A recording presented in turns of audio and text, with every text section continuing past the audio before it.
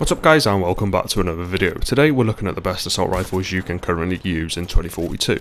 There is a good range of assault rifles you can use in 2042, however there are definitely certain ones that will give you the upper hand in gunfights, and that's the ones I'm going to be covering in this video. As always, this is just my opinion and people will prefer different things. I try to pick a good variation of assault rifles when it comes to suiting people's playstyle, as everyone plays the game differently, so I hope everyone can find this useful. If you do enjoy the video, make sure to leave a like and subscribe to the channel. Now let's get into it. The AM-40 is a weapon that I enjoy using a lot, mainly because it suits my playstyle. It's very much an SMG but with a headshot multiplier of an assault rifle, which is a great combo. A high rate of fire, great mobility and great hipfire accuracy. The recoil isn't the easiest to control, but you really shouldn't be using this weapon at long range and even really at medium range. Sure, you can still kill people, but for it to be most effective, I think keeping your gunfights at short range is the best option. If you do challenge gunfights at medium range, you can kill people, but along with the bouncy recoil, you'll notice that it does have a good amount of spread, which is what lets this gun down at longer distances, along with its damage at that range too. This weapon is great at clearing out areas and plays well on breakthrough and redacted. The loadout is the Rap Suppressor, but if you struggle with the recoil, I'd use the Champion Muzzle Brake instead. Then I have the LWG Grip. I always like to be on the move with this weapon and it helps a bit with the accuracy. Then the Drum Mag and the Fusion Hollow Sight. The GU-46 assault rifle is in my opinion actually quite underrated. After receiving 2 nerfs throughout Season 6, I thought this weapon was going to be awful. However, the nerfs it received was mainly aimed at lowering its effectiveness at longer distances. At short to medium range, this gun is still very powerful. It handles like an SMG but packs a punch of an assault rifle, and the only downside to this weapon is the lack of damage at longer distances and its 30 round mag. You can kill up to 3 enemies with it, but you will find yourself reloading a lot more often, which could be a downside if you've pulled off a good flank.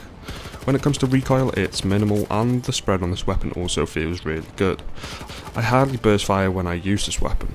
Like I said though, it definitely feels and plays like an SMG, so if you're someone that likes to get aggressive, this weapon will be great for you. The loadout is the Warhawk Compensator, but I like to use the Rap Suppressor.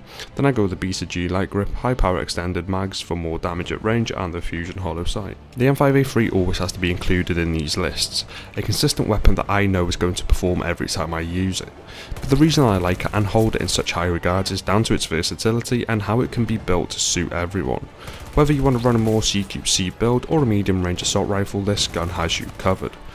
The best way to look at this weapon is a downgraded VHX D3.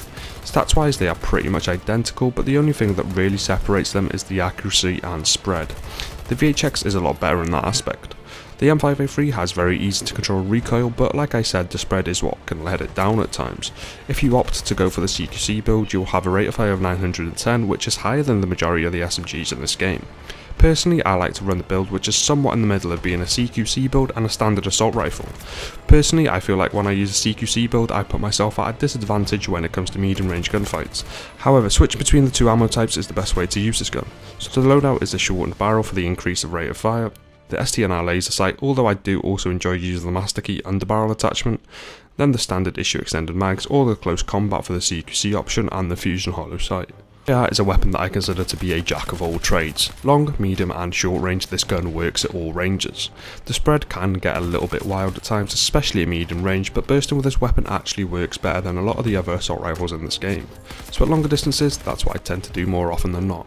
Another great thing about the SFAR are the underbarrel attachments. Although not as powerful as they used to be due to the decrease in how many rounds you can carry, they are still really useful, and interchanging between the different types works great. Switching between the two different ammo types, which are the standard and the high power drum mag, is the way to get the most out of this weapon. At longer distances, use the high power drum mag, and at short range switch over to the standard issue, which increases the rate of fire. The loadout is the Archon Muzzle Brake for longer distances, and for short distances I use the Rap Suppressor. Underbarrel attachments, just use whatever you want as they're all pretty useful. Then like I said, the standard issue mags and the high power drum mag, and switch between the two when appropriate. And for the sight, it's the Fusion Hollow Sight. The VHX is the best assault rifle in the game. I mean, everyone is using it and has been using it all season. Even after the nerf it received, it still remains the best. The main reason for that is because of its low spread and high accuracy. feels a little bit like what weapons played like before DICE introduced spread and dispersion into the game.